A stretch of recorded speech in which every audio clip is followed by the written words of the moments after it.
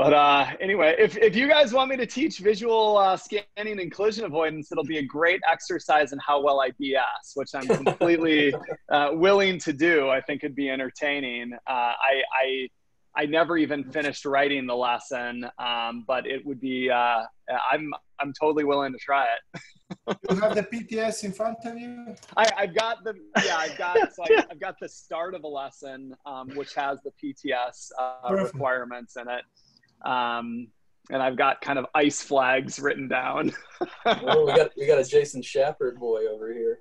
I ice flags. I hate Jason Shepard, but that's where I got it from. Yeah. So yeah, I can teach. You guys want me to? Yes, please. Yes, I'm a willing participant. Cool. Okay. All right. All right. So visual scanning and collision avoidance.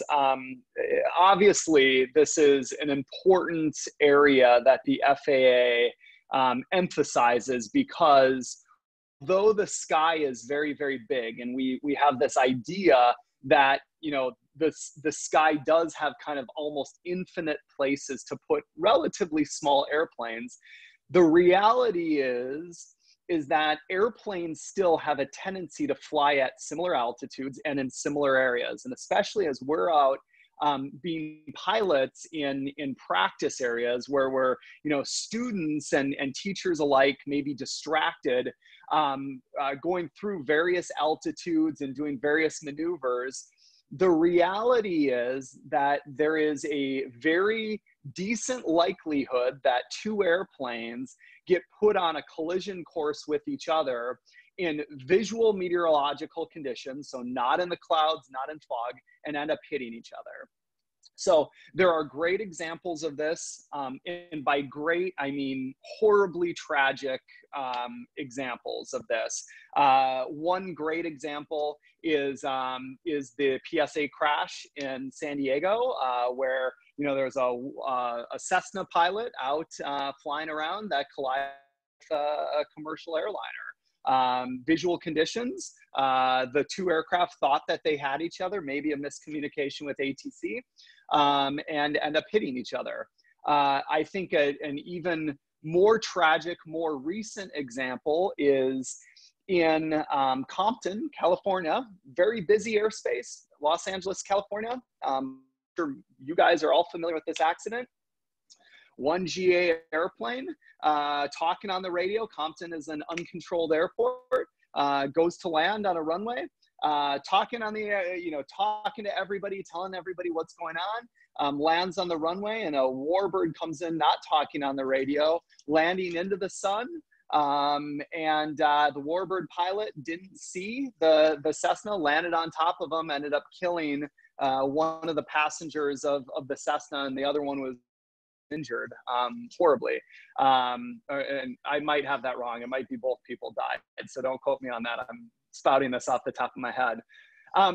There are countless examples. I could go on YouTube and find 5 examples of where airplanes hit each other in midair.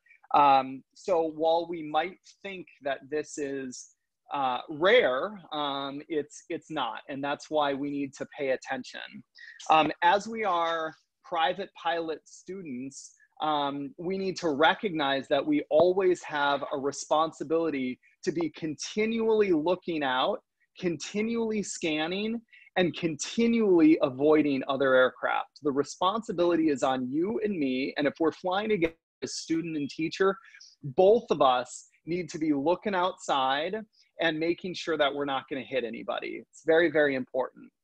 So what we're going to talk about here is some of the understanding, some of the ways that we can get distracted, some of the illusions that our brain and our eye might see, some of the things that prevent us from hitting other aircraft, and things to look out for, proper techniques to really make sure that we are scanning and seeing and avoiding other aircraft to prevent a fatality in midair. So that's what we're going to be talking about here. So jumping right in. So first of all, as you might know already, when you go get a pilot's license, part of the requirements is to get a medical. To get that medical, you have to have pretty good vision, or it has to be correctable. Why? Well, again, I just went over it. We need to be able to see. But a 20/20 eyesight is not the only thing that's a prerequisite for being able to see outside. There are other things that may prevent a pilot from being able to see as well as they normally could. So eyes, to function well, need rest. You need to be sleeping. They need oxygen. So in separate lessons, we will have went through kind of the I'm safe checklist. We will have went through hypoxia. So I won't do that here, but suffice it to say, if it's dark outside and you're at high altitudes, your eyes start playing tricks on you. They don't see as well as they would if you're in low altitudes or breathing oxygen. So one of the first, and again, we won't go deep into hypoxia here, but it's important to note that one of the first signs of hypoxia is degraded eyesight, is vision impairment. So it's very, very important to realize that if we're to be seen and avoiding as a visual flight rules pilot, we have to have proper oxygen. Very, very important. Eyes are also impacted by drugs, by alcohol, by kind of overall health. There's studies that show that they're affected by stress. So I guess this all underlines why it's so important to, as part of kind of the PAVE checklist and assessing you, the pilot, prior to flying, are you, the pilot, in a condition that is really prepared to fly? How are you doing that on that I'm safe checklist? Do you have illness? Do you have allergies? Are your eyes scratchy, right? Are you on medicine, etc.? Very, very important to consider. So with that said, what are some conditions, or what are some illusions that might prevent you from being able to scan for other aircraft, to be able to see and avoid? And there are several that we need to be aware of. So first of all, how about some environmental considerations? So obviously, haze, fog greatly inhibits a pilot's ability to see. I think I talked about this in the weather lesson, but you know, we're so accustomed to, on a METAR, hearing 10 statute miles of visibility, and we look outside and we go, yeah, visibility is great. You get up in the air, man, visibility is great. Well, the problem is that 10 statute miles of visibility may actually be 30. And we are accustomed to hearing 10 statute miles, looking outside, being able to see Oceanside from Mount Soledad and going, oh yeah, that's what 10 statute miles is. Well, the first time that we see 8 statute miles of visibility, I think it's a wake-up call to us pilots in realizing that 8 miles of visibility is actually really crappy visibility. And it makes it really hard to see other aircraft that are flying around. I think one of the most treacherous conditions to seeing and avoiding other aircraft is a foggy, hazy day against a white sky. Most airplanes are predominantly white, makes it really, really hard to see. This should be like, you know, no duh. Like this type of stuff is what makes it hard to see other aircraft. But it's important to really underline this and remind us as pilots that on foggy, hazy days, we don't need to just be concerned with mountainous terrain and getting the airplane on the ground on a runway. We also need to be very concerned with other aircraft against that haze. Obviously, you know, dust storms, we don't have a whole ton of that here. Volcanic ash, things like sunrise and sunset against a dirty windscreen or a scratched up windscreen. I don't know how many times you guys have landed at Montgomery with a dirty or a scratched up windscreen.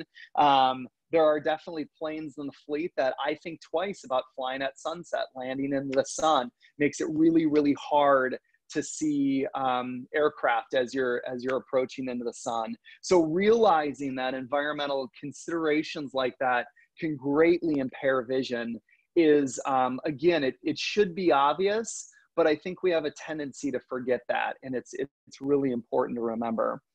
With that said, so outside of the environmental considerations, how about some of the illusions that we may see as humans? We're imperfect at interpreting the information that comes into our eyeballs. What do I mean by that? So there's a series of vestibular and visual illusions that we need to be aware of as pilots. Several of them, I'm not going to go through all of them for sake of brevity, but several of them that I want us as pilots to be aware of is runway slope.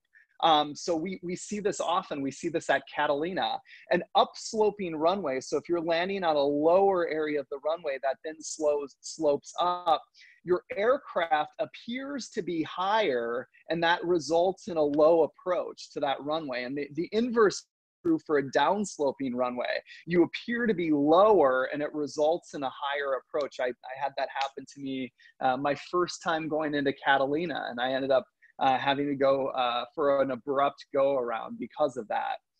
Similar is the runway width.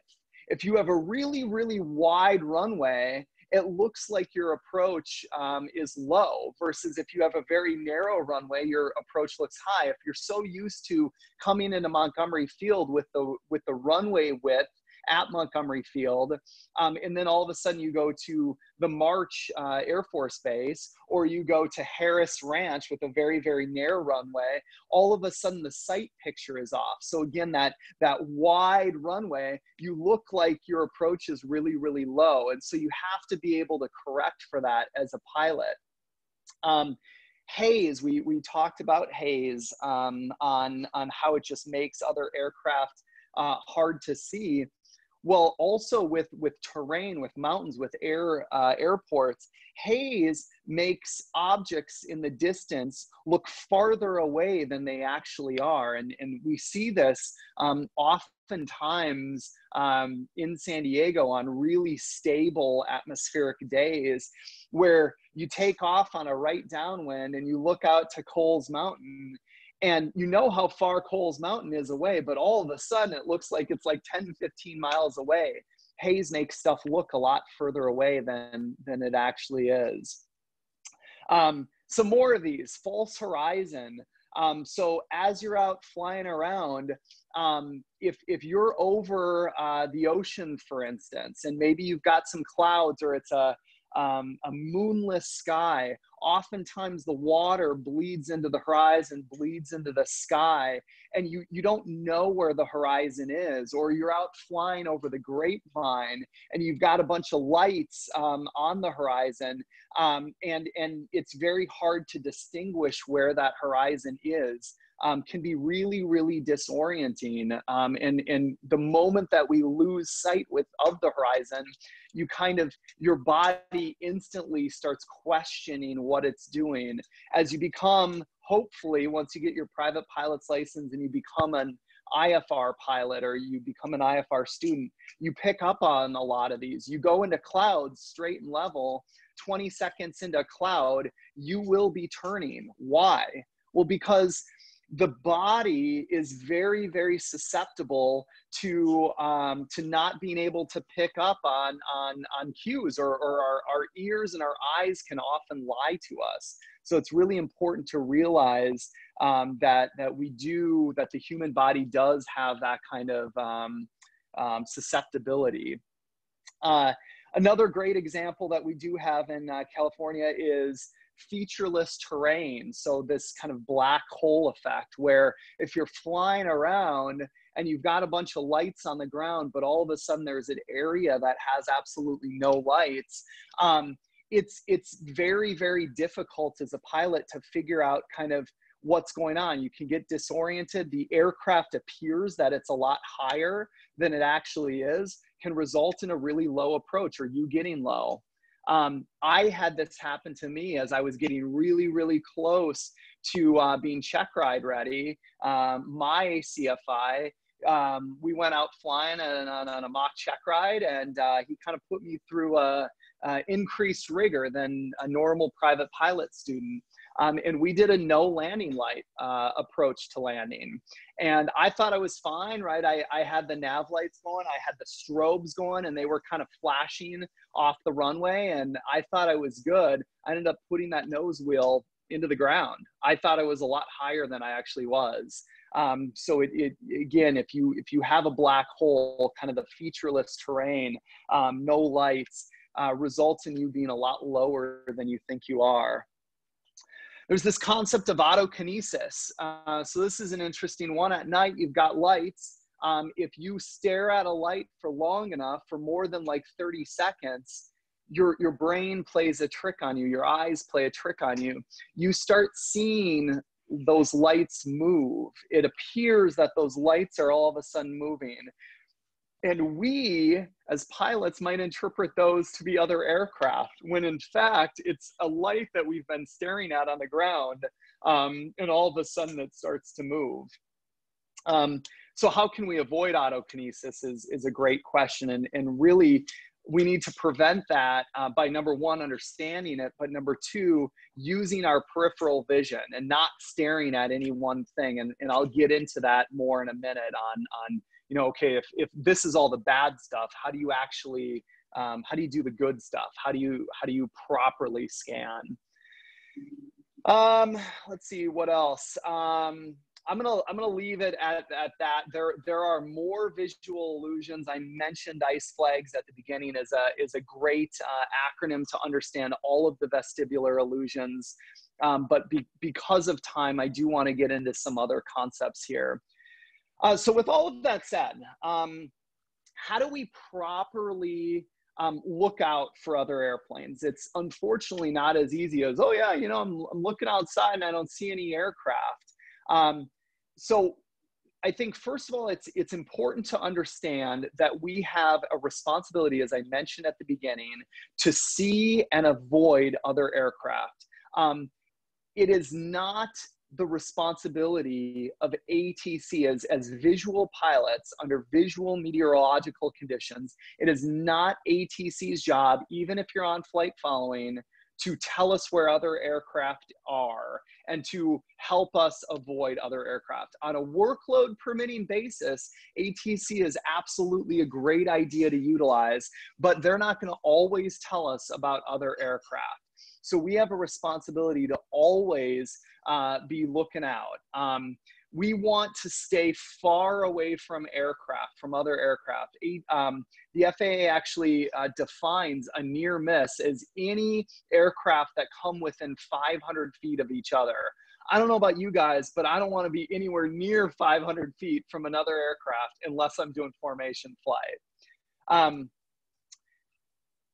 Yeah, so wherever possible, not wherever possible, wherever you see another, whenever you see another aircraft, regardless of the conditions, it's your responsibility to maneuver to avoid that aircraft.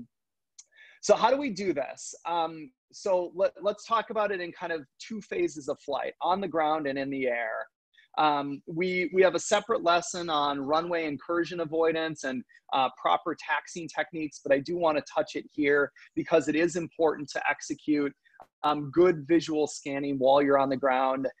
So very briefly, as we're out taxiing around, we want to make sure our eyes, not the brim of our cap, our eyes are outside, that we're looking out, that we're paying attention to outside. We're not inside, we're not programming the GPS, we're not looking at our route of flight, we're outside. We want to make sure that we're on kind of a continuous loop of scanning. So we're coming up to an intersecting runway, we're looking left, we're verbalizing, we're clear left, we're looking right, we're verbalizing, I'm turning right, we're clear ahead, I'm executing a complete sweep 180 degrees. And then lastly, as we're taxiing down the center line and we're turning onto the runway, let's make sure that that runway is the runway that we were intended. Let's make sure that it says the runway that we were assigned. Let's make sure that it matches our magnetic heading. And then let's make sure that we're clearing final. We're actually turning the aircraft into final so we can see oncoming aircraft and we're not just kind of turning blindly down the runway like so many people do. How do we prevent Compton from happening, the Compton crash? By paying attention, by looking outside. Not that that was somebody taxiing onto the runway to take the runway, but it's those types of things. It's a lot of times a pilot will not look down final and make sure that final is clear. And those are very easy, basic things that we need to bake into our routine every time we take a runway. All right, so you've now taken the runway, you've rotated, you're up in flight. How do we avoid hitting other aircraft? So first of all, as I talked about with autokinesis at night, you're staring at a light, it has a tendency to move. Well, it's also bad to fixate on any one area during the day in proper daylight. You want to be moving your eyeballs in small increments around the windscreen.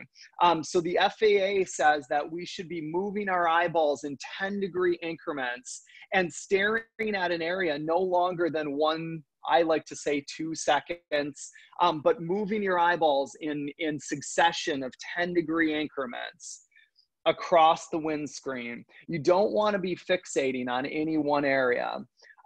Your peripheral vision is not great for identifying a specific object, but it is great for detecting motion. So being aware of your peripheral vision and its ability to detect apparent motion, another aircraft that's moving against a backdrop is kind of what that peripheral vision should be used for. And then I think it's really important to highlight the idea of integrated flight training. So this idea that instruments are great, and even as visual pilots, we should be absolutely scanning our attitude indicator, making sure that we're on heading. But this is like, 10% inside the cockpit, 90% outside the cockpit. So as we're doing things like turns around a point, and you're making sure that, okay, I'm on downwind right now. Okay, I'm turning, crosswind. I'm now upwind. Okay, I want to be rolling out on heading. Don't be staring at that heading indicator, right? We go inside, we check where we're at, heading indicator, we check the altimeter, we're back outside, right? We're 1 second, 2 second inside, 10 seconds, 12 seconds outside. That's the idea of integrated flight training. And then it's important to maintain situational awareness. So, I mentioned the Compton crash, uncontrolled airport. Did that warbird have to be talking to people? No, they didn't. There's no rule at an uncontrolled airport that says that all pilots must be on frequency. But it's important to, if people are talking, to be kind of visualizing where they are. As we're at uncontrolled airports, let's visualize when somebody says, I'm on a left downwind for 28 left. Well, what does that mean? Where are they in relation to where I am? If I'm out in Alpine flying at 3,500 feet, doing steep turns or whatever, and somebody says I'm at El Cap at 4,500 feet and I'm southbound, well, where is that in relationship to me? And where are they going to be in another minute, right? Realizing, painting this picture in our heads of where other people are, instead of just saying, oh, well, I'm in Alpine at 3,500 feet. They're not in Alpine. I'm good to go. I think is really, really important. That's kind of this concept of situational awareness and being kind of aware and forming a picture of where everybody is at any given time. Additionally, using technology is not a bad thing. So a lot of our aircraft have ADS-B traffic on the GPS. Having that page up is a great tool. Traffic on the iPad, great tool. But let's realize that not every aircraft is going to be on ADS-B. Even in San Diego, not every aircraft is going to appear on your technology as a traffic target. You've got military aircraft that may not be on ADS-B, and you have some old planes that are not mandated to be ADS-B compliant that are flying around in the pattern at Montgomery. So I don't want us as CFIs and as students to overly rely on ADS-B. If I don't see a target, I must be okay. Situational awareness. Let's see. So when it comes to being situationally aware and executing on proper visual scanning techniques, again, I've said this multiple times in this lesson, but I think to when I was an early time pilot and how much dependency I placed upon other people to tell me where they were in the sky, people to be using air to air, if I was on with the ATC, for ATC to tell me where other people were. It's important to underline that your separation as a visual pilot is your responsibility. It is your responsibility to see and avoid other aircraft. You alone are responsible for your own safety. Really, really important to underline. If you can't see and avoid other aircraft, your chances of a mid-air collision are greatly increased, obviously. Your risk is dramatically increasing. Not clearing an area with a clearing turn is, I mentioned earlier, being an alpine and doing maneuvers, it's very easy to get kind of complacent. And I just did a couple steep, I've now cleared the area 360 degrees. Why do I need to do a clearing turn before a chandelle if you're a commercial pilot? Well, let's ask ourselves, on that 360-degree turn, steep turn, did we really, were our eyes outside that entire time? Were we scanning that entire time? Did we actually visually clear the entire area?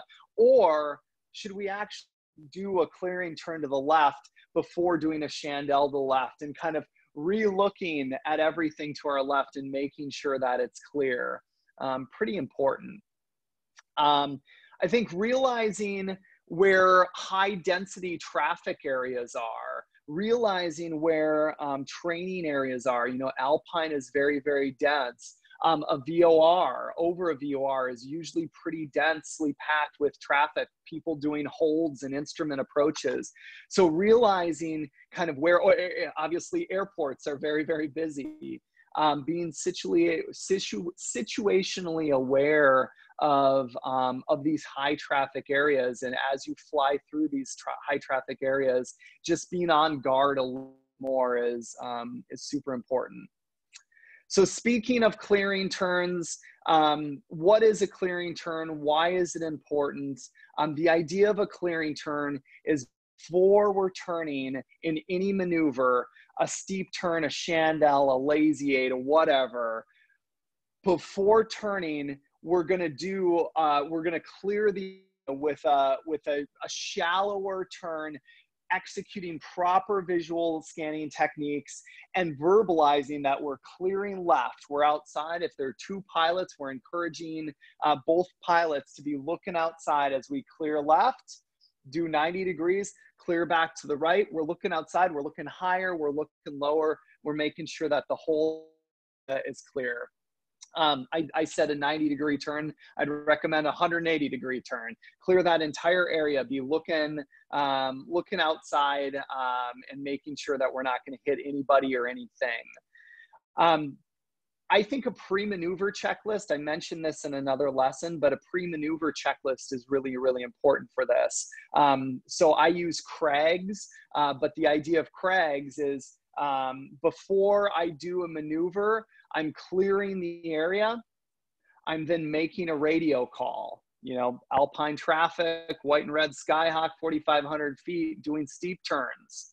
Alpine traffic. So R for radio call. A, making sure that I'm at a proper altitude.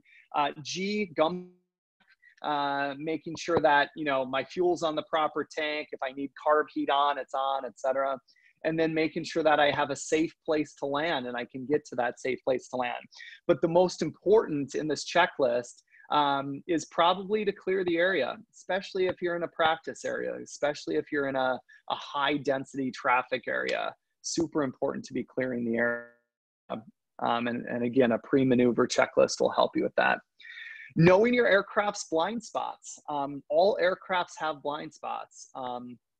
This is one early time pilot, it's just, you know, there are so many intricacies, so many things you have to be thinking about. You know, a lot of us train in 172s, which are great because a lot of our maneuvers as a private pilot, you have a greater tendency to lose altitude than you have to gain altitude. So our high wings allow us to look under us and make sure that that area under us is there.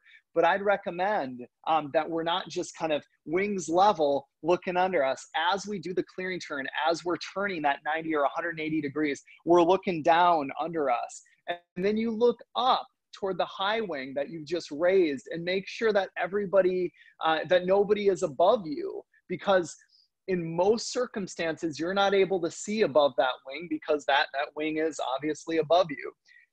In a lower wing plane, really, really critical, because a lot of these maneuvers, if we're doing an emergency descent, guess where we're going? We're going down. So we need to not just clear the area around us at our altitude, we need to make sure there's nobody under us. So lowering that wing is super, super critical to make sure that there's no traffic below us.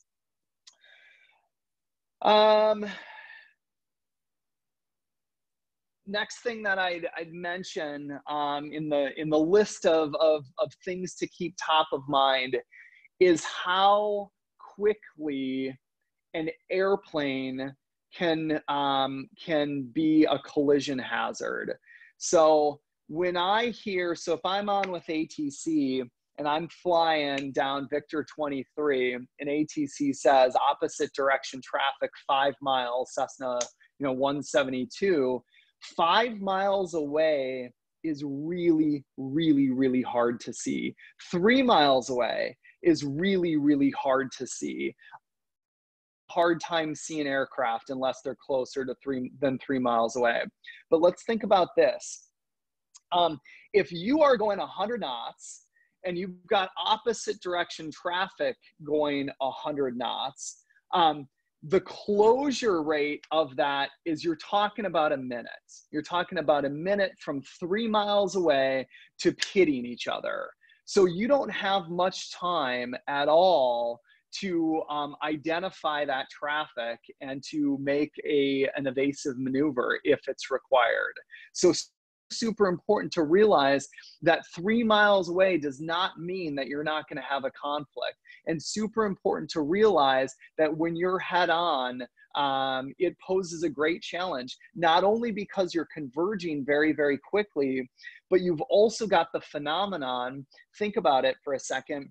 If I'm going north and you've got an airplane going south, airplane has no relative motion to me, versus if I've got an airplane that's off to the side of me that's moving one way or another, I can see that aircraft moving against the horizon or the terrain or the clouds in the background. If you're head on with an aircraft, that aircraft has no apparent motion to you. It's just a speck is moving toward you, maybe getting bigger and bigger and bigger, but not by much. So that's actually the greatest threat that we have, the greatest hazard that we have is head-on collisions. Very, very scary. I think I hit everything in the PTS. So to wrap this up, this is a laundry list of topics, of things to realize as you're out flying as a visual pilot.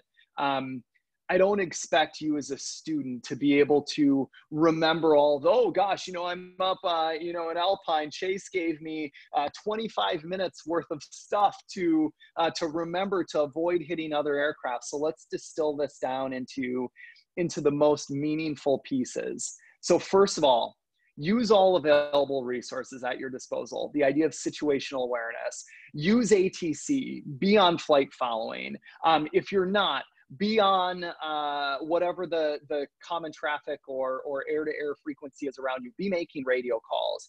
Use your Garmin 430-650 that has traffic on it. Be on the traffic page or put traffic on the maps. Be aware of that. Use your iPad with ADS-B.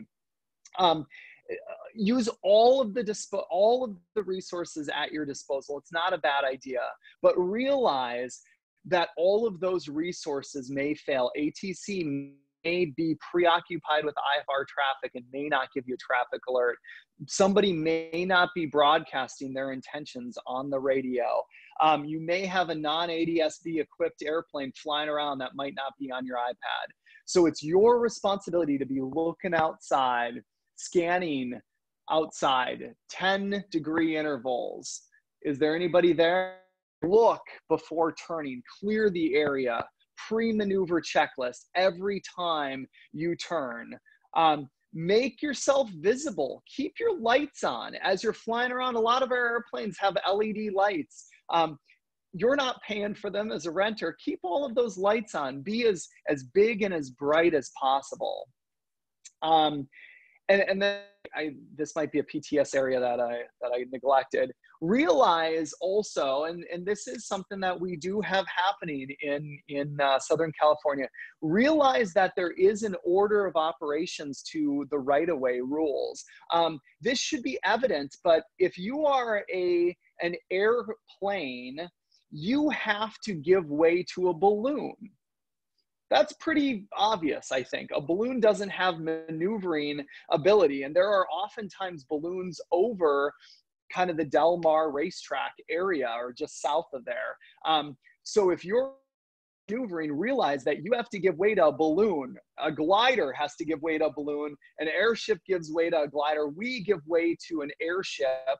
And then a helicopter ultimately has the most, the highest ability to maneuver, thus they have to give way to an aircraft, but don't rely on that. Again, I'll close the lesson with this. It's your responsibility to see and avoid. If you've got an airplane ahead of you, or if you've got a helicopter ahead of you, should you expect them to take evasive action because the helicopter? I wouldn't. I don't want to hit them. I don't want them to hit me. It's your responsibility to see and avoid other aircraft. Any questions? That was a whole lot of bullshit.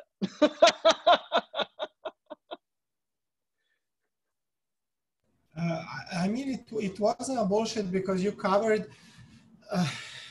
here is the thing, you know, me actually, like, I got the point, okay? I got the point. And I think that's the most important thing in a lesson.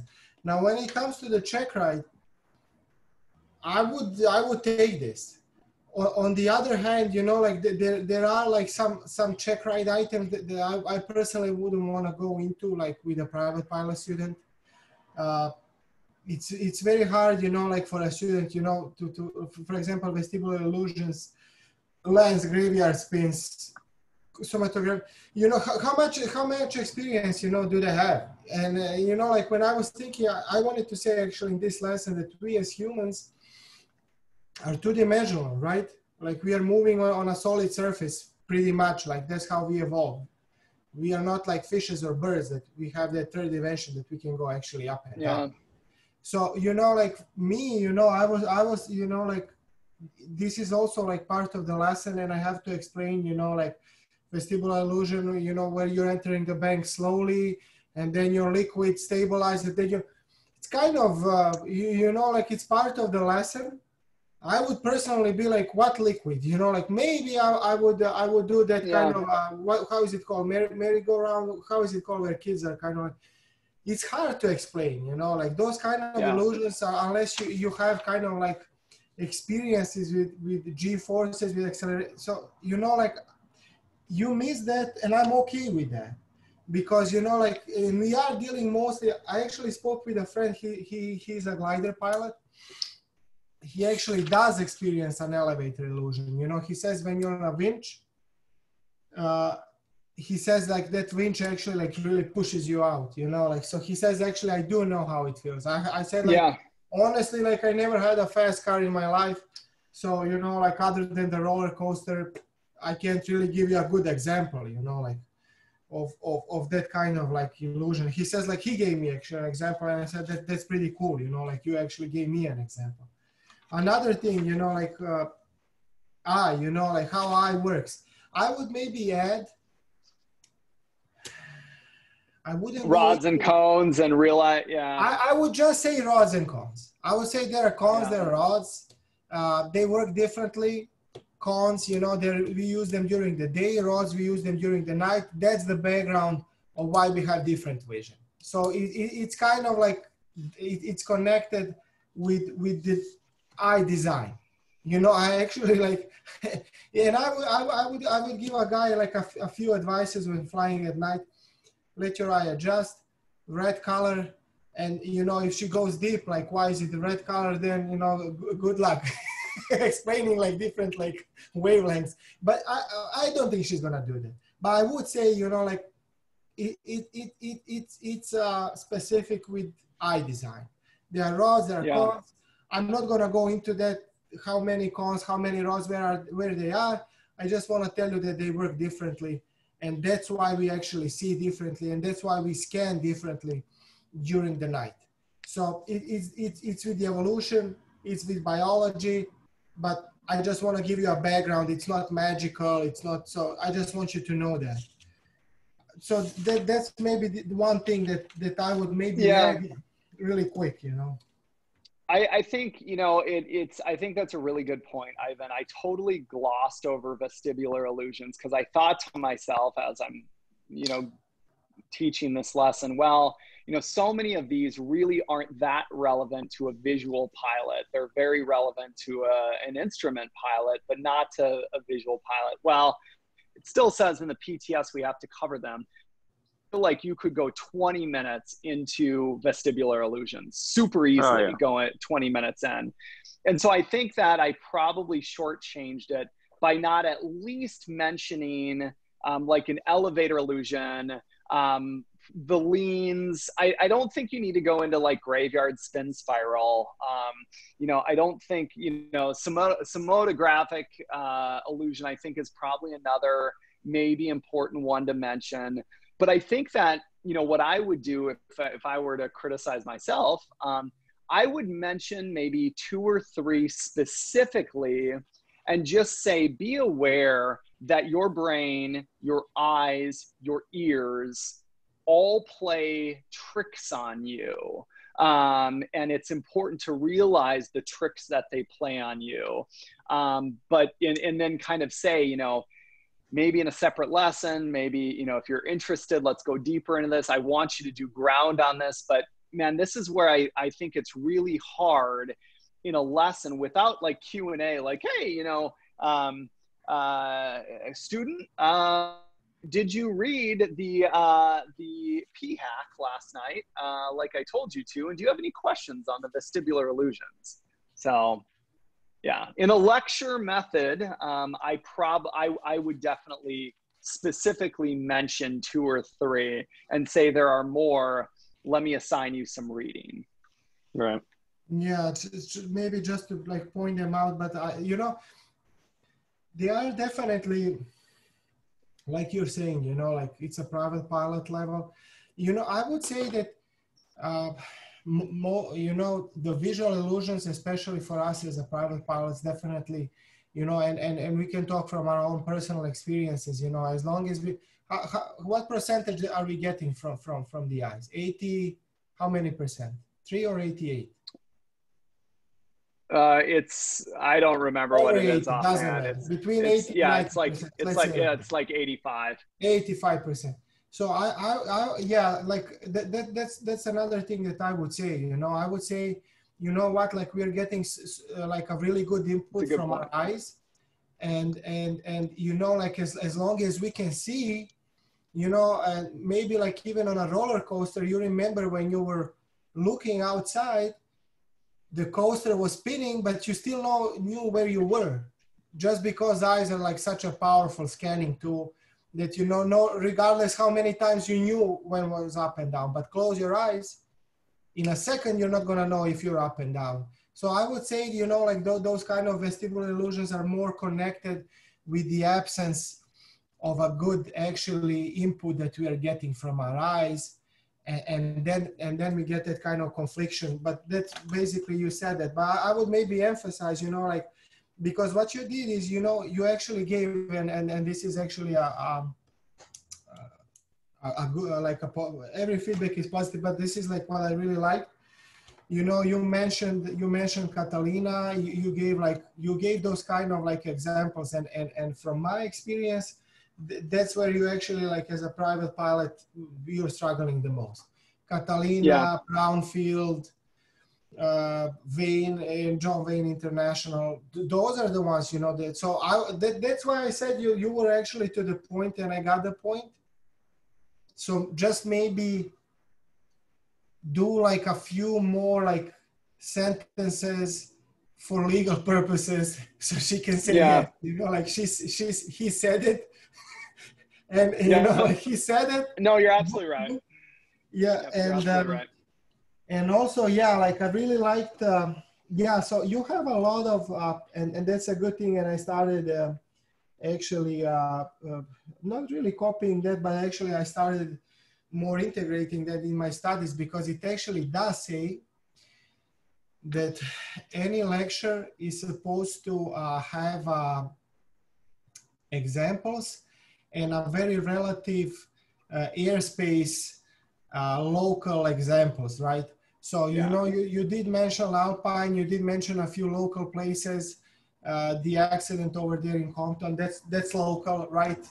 So I'm actually happy that you kept it local, you know, because we have those kind of like really good local examples.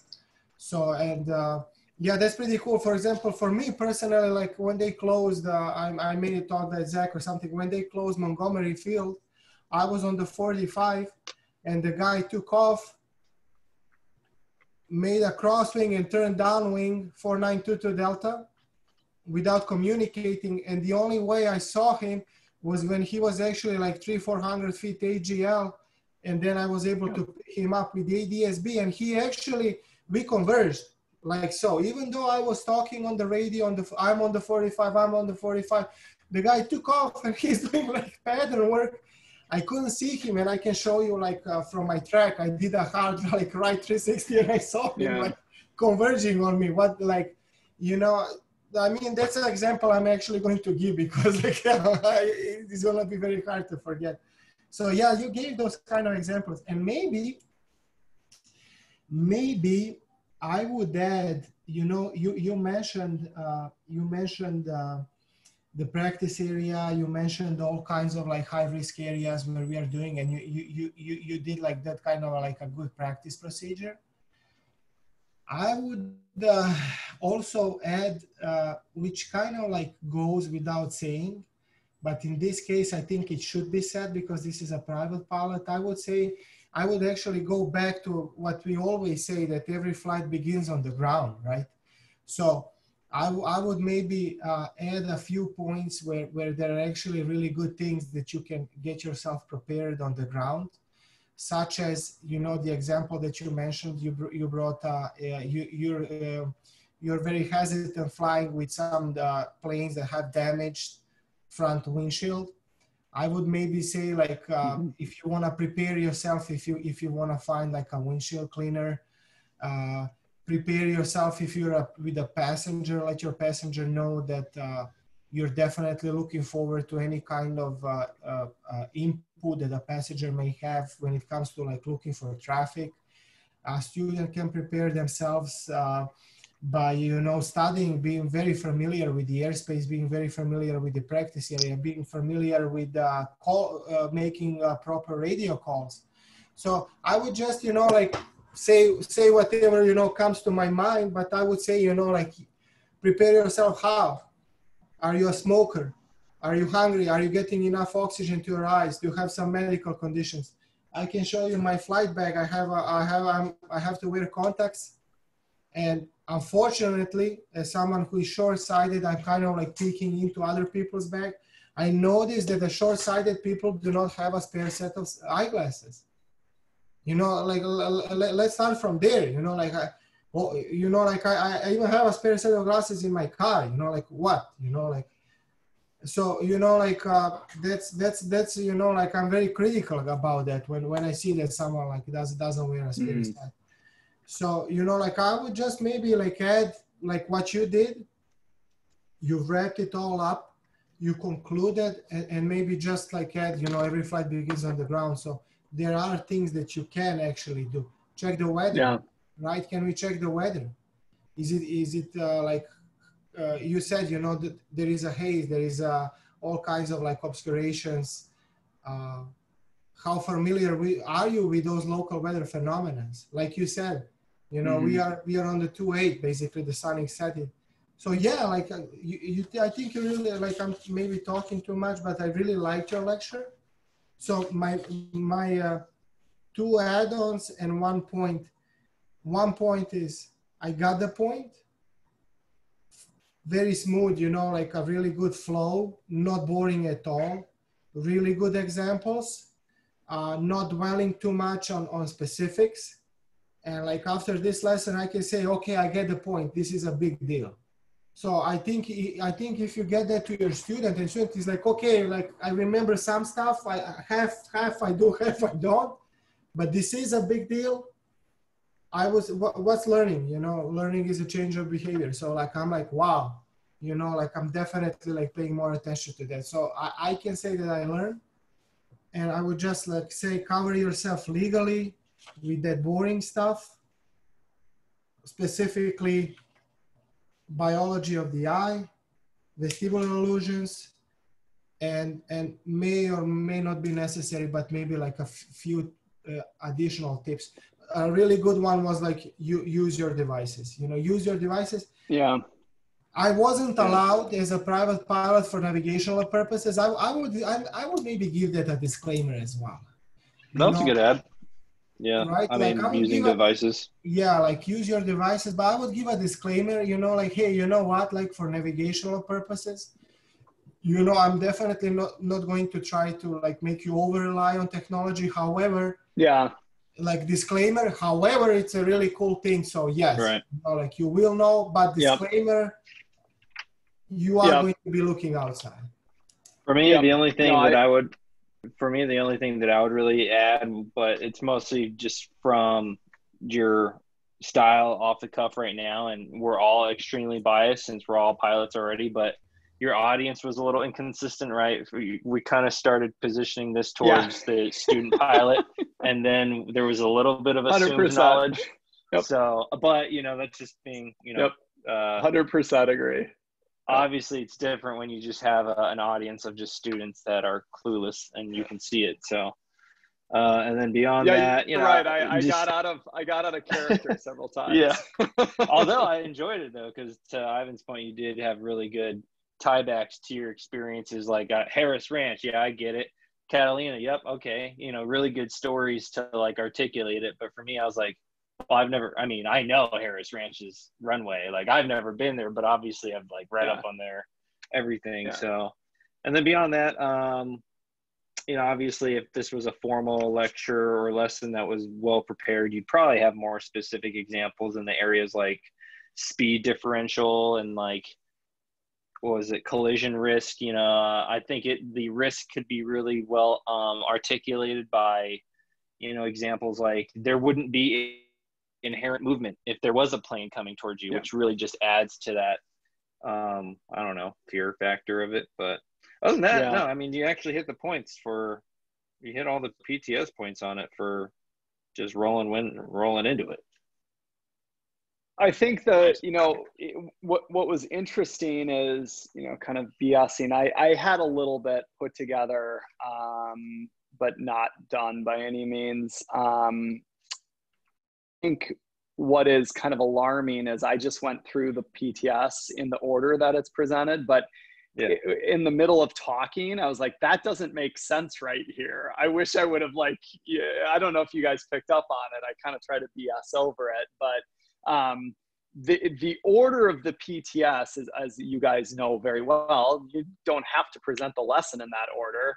And in fact, many examples, it doesn't make sense to present it in that order. And I think this was an excellent example. I forgot, but it happened a couple times in the lesson. I was like, wow, that should be the opposite way.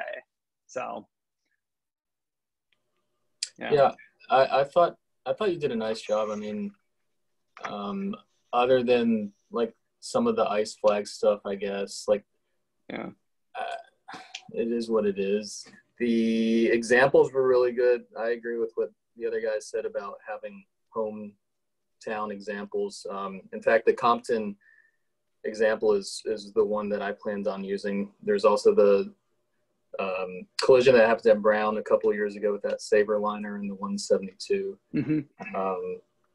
I'm glad you mentioned the scratchy windshield, because that drives me crazy, and I can't count the number of times I've been flying around and there's like a bug splatter and I freak out for a second and I'm like, oh shit, like what is that? And it's a dirty ass windshield. Maybe you should have cleaned the windshield before you went.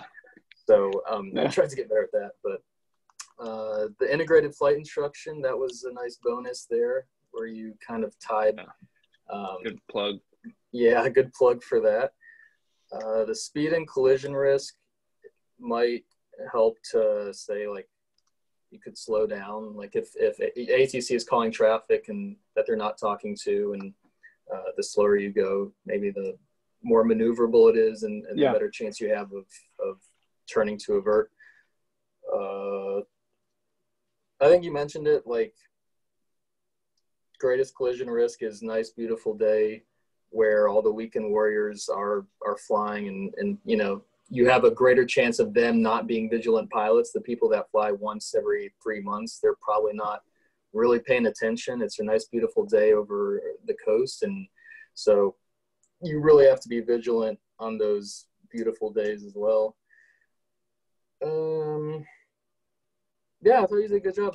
Ivan mentioned, I think, using your passengers, and you might have mentioned it as well, as an extra set of eyes in your safety briefing. So I don't think I did.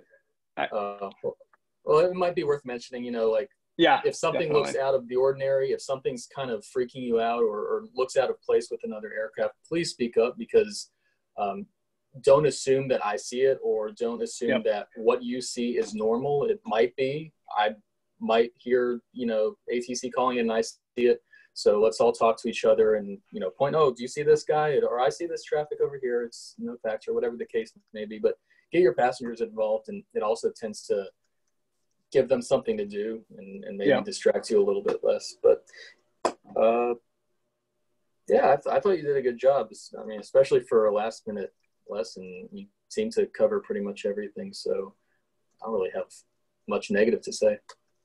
Yeah, thanks. I think Chase, you're getting like too much positive feedback. I'm gonna be like, I'm not sure if we're doing you a favor, but you know, it is true what they say. You know, like the way that you're lecturing is captivating.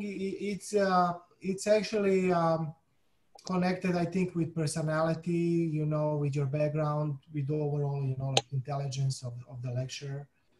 And I have a feeling, you know, like if I were the examiner, I would definitely look forward to that kind of lectures, because, you know, like me, you know, graduating law school, I was like bored out of my mind, you know, like for 90% of the lectures, you know, it's actually really sad, you know, like, because those guys were actually, like, I went to like a really good school and they were like top in their area, but like, what's the point, you know, like you're like a state secretary, you can't teach like a basic, you know, like a contract, you know. So, you know, I would definitely like look for that, and I think it gives you like a lot of credit. But, you know, on the check ride, maybe the best advice that I would give is I wouldn't change the pace. I wouldn't change the length. I would just be really like sure that I covered everything, so I don't get into those kind of like questioning. But for the examiner, you know, like I would cover it, you know, I would give an examiner a chance to see, you know, like you know, like, okay, you know, like I like this guy, and I would kind of like just give him a chance to like scratch, you know, like so they can like cover themselves, you know, like. Who's next? No, that's good feedback.